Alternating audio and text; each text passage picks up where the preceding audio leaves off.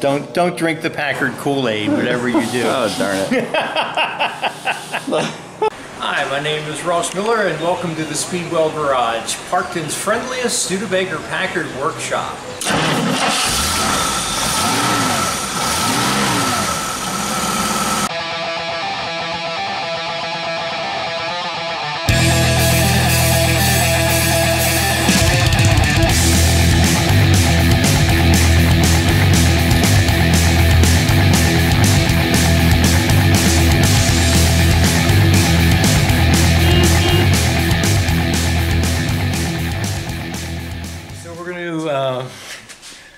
Start with our torque converter reassembly. The thing's been sitting around here long enough now, so we're going to start to put it back together.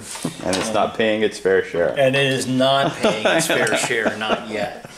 So we have our parts all cleaned up, and we've checked them over for major flaws, and there's nothing particularly conspicuously wrong with anything.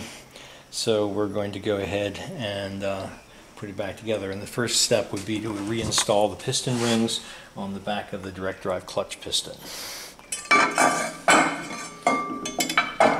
Well, let's not do that. But not on top of that. Not on top of that. That's too much work. Now, how did you discover that this snail snot would be the thing? Well, I knew that STP is very slippery, but it is also, in its natural, the way you buy it is so thick, it's like trying to work with pancake syrup, and not Aunt Jemima's. We're talking king syrup. Okay. Which you can only find at Wally's, right? Yeah. Okay. I love it. You don't want that in an automatic. No, I do love king syrup though. I grew up on it. So we have 4 piston rings, so I just put the gap, and we previously tested them to be sure that they don't just fall down inside the place for the piston, the bore for the piston. So we can reinstall them on the piston now. So I usually put the gaps 90 degrees apart.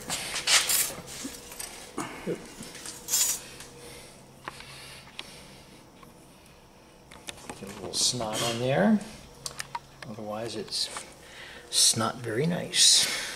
I see what you did there.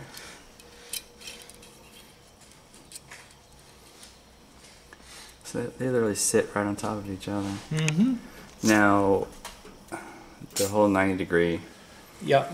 If the gap's all lined up, then the fluid could just go. All right, and it moves between the rings. Yeah, it will move between the rings. Right, It's up just into the gaps, so it snakes its way through, basically. Oh, well, it actually don't want the fluid to go through. That's the whole purpose of these, is to hold the fluid back. Gotcha now. Right. So this one starts here. The thing you have to look out for when installing these rings is that they love, because they're so thin, you can easily get them crossed. Kind of like a slinky. Kind of like a slinky, yeah. So you see that these rings still move back and forth very easily. And if you get one of them crossed or stuck in between one of the other ones, they will not move back and forth so nicely. So number 4 starts over here, and that's usually the one that's a little bit trickier to put in, because we're starting to run out of space in our little gap here to get him started. There we go.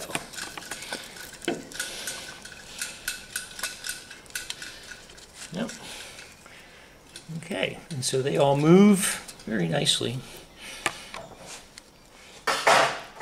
I noticed that the this mark here, this drill bit point, it means that this particular part by itself has been balanced, which means that you can put it back in any position because it's been balanced by itself. So let's put our piston in.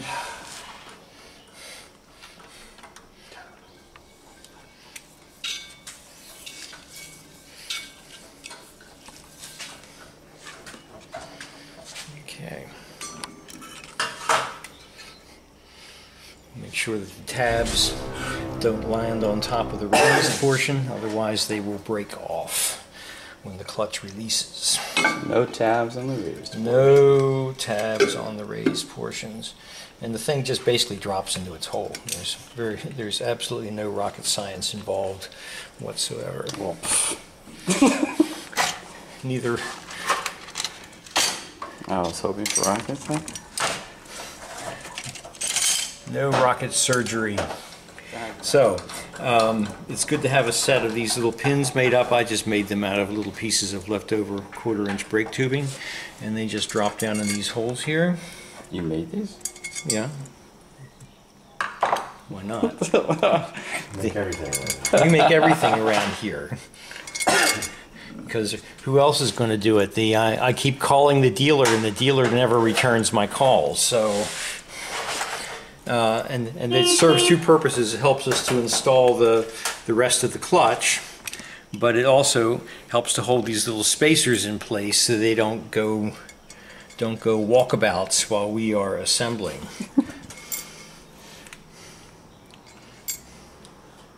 All right, so we put those down over the post.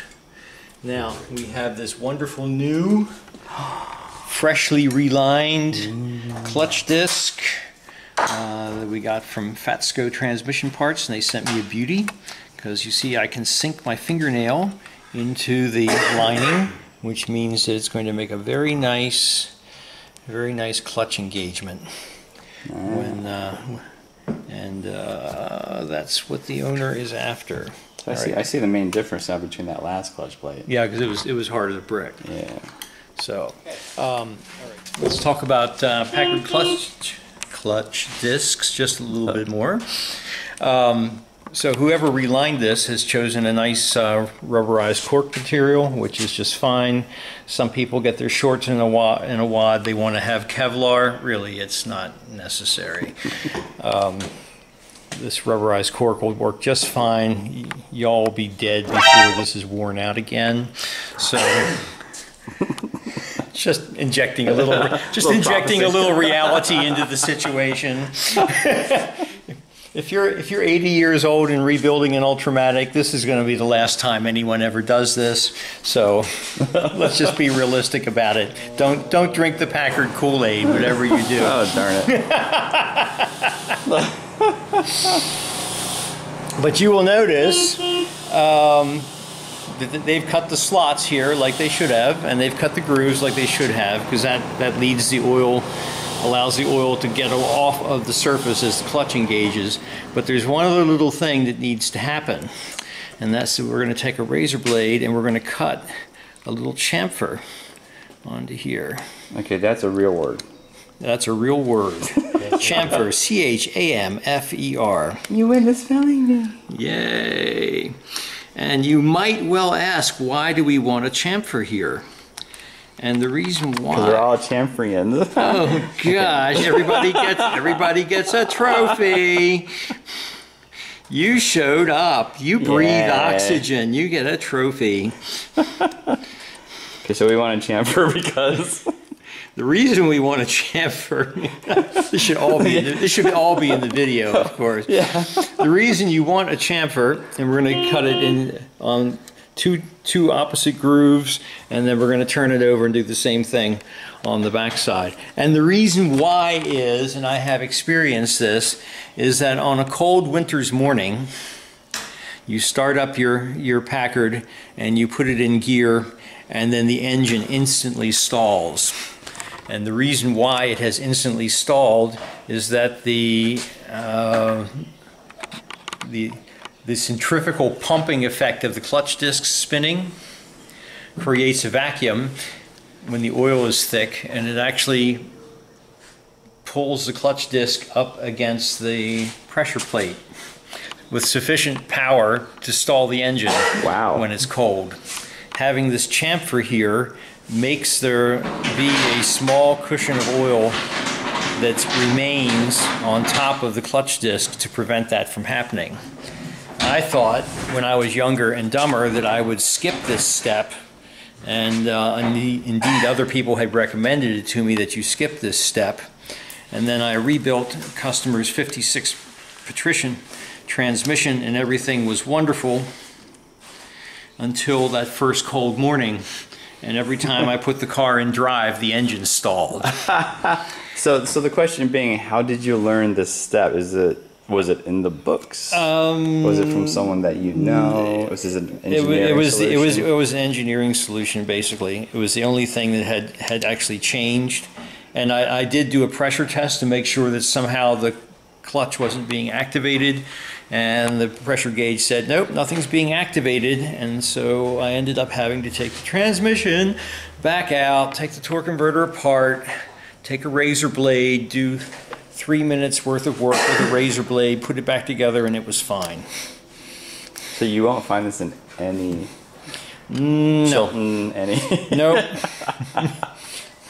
That's why you're listening to this video, because I've already made just about every mistake you can make with an Ultramatic, and that's kind of over now, at least mostly.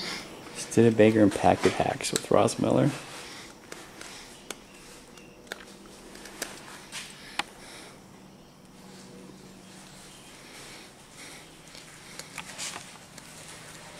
But this is just these sort of minor and seemingly insignificant details that makes a difference between a nice job and one where you're tearing your hair out. Fortunately, my hair is so short that I can't grasp it to pull it out. Okay, so there we go.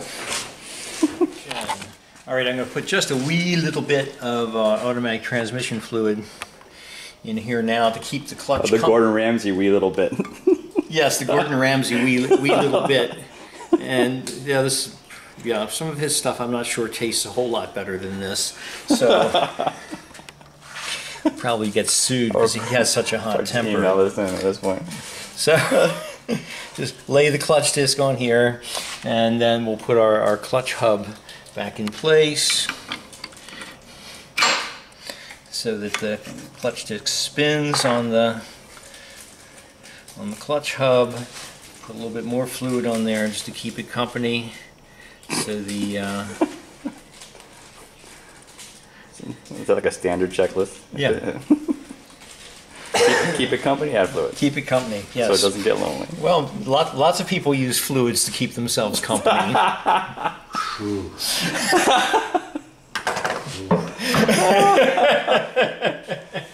Oh my gosh. More reality sets in. Yeah. Yeah, it's true.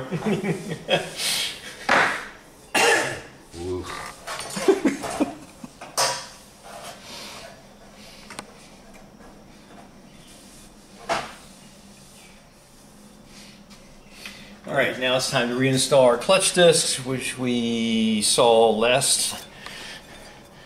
It had a nice conical shape to it, and here's the match marks. And here's the match marks. So we'll put him back in the same place. Just like that. And we do that for balancing reasons. Yes, we do that for balancing reasons. Because nobody likes a shaky Packard. Alrighty.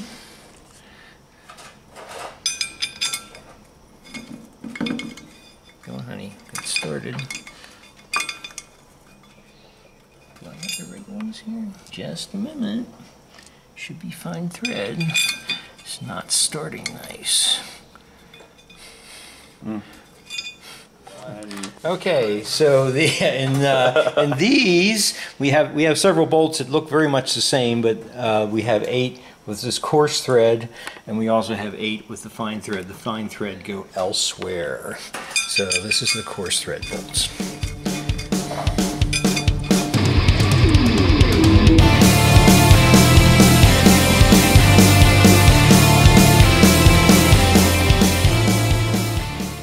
And somehow I'm missing a bolt. What did I just do? Okay. Got lots of those. How come we have so many of those?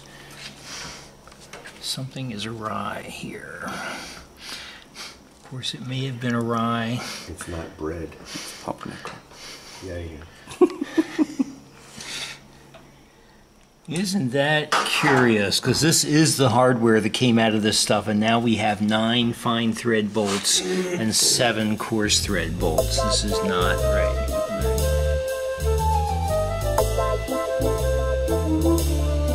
Okay. So these 8 bolts in this particular circle, according to the Repro shop manual that came with the bushings that I bought, 18 to 20 foot-pounds. So this is an inch-pound wrench, so that'll be 240 inch-pounds, because 12 times 20 is 240. Just like it was when we were in school. Wait, what? Numbers don't change? The new math? I know that those who subscribe to new educational theories can make that a lot more complicated, but it's really not necessary. So how important is torquing? How important is torquing? Okay, what happens when you're torquing a bolt? Let me hold up a bolt here for discussion purposes. When you're torquing a bolt, you are actually stretching it slightly, which is putting it under a preload. And that preload is necessary because, for example, in this particular instance, when the direct drive clutch engages and the piston comes up, we're pushing against these bolts with several thousand pounds of force. So you want the bolts nice and tight so that they are already preloaded to at least that amount, so that when the pressure comes against them, they don't just stretch up out of their holes, and then on their way back down, they might just have a tendency to unscrew a little bit and unscrew a little bit every time the clutch went on and off, and then eventually everything falls apart. So we believe the clever people at Packard, because actually these are standardized torque values for a 5/16 coarse thread bolt. This is pretty well a standardized torque value that you would use would be 20 foot-pounds or 240 inch-pounds. So just tighten these up, and we're ready to move on to the next. So I like to skip around as I do it so that we get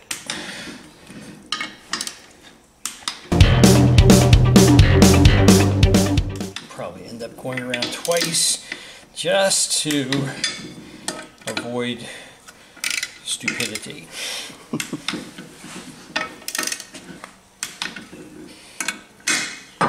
Is there such thing as over torquing? Oh yes, yeah. I can I can just keep pulling on this wrench until the bolt breaks off. Okay, that's over torqued. There's a symptom of over torquing, right? A broken bolt. One of the most obvious symptoms of over torquing, but oddly enough, one of the symptoms of under torquing can also be a broken bolt, because it's fatigue cycling. Okay, so that's that. Next.